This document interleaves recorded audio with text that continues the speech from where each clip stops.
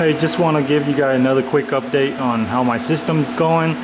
So, you know, it's a great feeling driving an electric car, so you're not having to pay for gas, but it's an even better feeling when you are not paying for electricity to charge your car either. So you're charging your car 100% on solar that you're making at your own house. So right now it's charging on like a 240 volt charger, but it's only doing 10 amps. So that's like about, I was thinking about like 2.4 kilowatts or so of power. And here is the system. As you can hear, it is pretty loud. It's, you know, the fan is running on full blast right now. So I have 7 kilowatts of solar going into this inverter. So it's pulling 160 volts under low, and it is making 94 amps, so about 5.3 kilowatts. So 7 kilowatts rated, it's making 5.3, and it's noon time right now, so that's probably almost to the highest that it would make. Now you can actually hear me without the grow watts. So I'm using 2 apps to monitor my system. One is the Midnight Classic solar app, and you can download this on the App Store. And the other one is the Shine Phone from Grow Watts. So I like the Midnight better though, because it had the shunt and it kind of gave me a better, it actually gave me the voltage of the battery, which the Grow Watts doesn't really do that. So here's the Midnight app first. So I have like 3 kilowatts of solar going into the Midnight, and right now I'm getting about 2100 or 2.1 kilowatts or so, and my battery voltage is 56.2.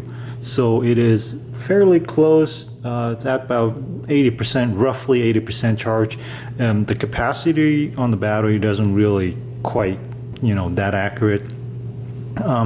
The consumption calculation isn't accurate either, because I have the Grow Watts producing power as well, so it doesn't really calculate that in.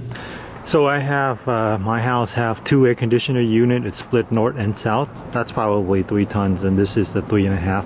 When I first moved in, they're both identicals, and one was making a real loud noise, so I replaced it one with a newer Goodman 14 series, and this one it's a lot more efficient, and it pulls a lot less power, even though that it might be more tonnage. So this one's only pull about 2,500 to 3,000 watts when it is running.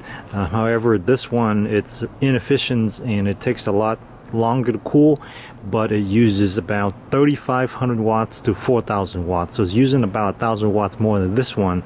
And my solar array is only enough if it's on like 105 degree days.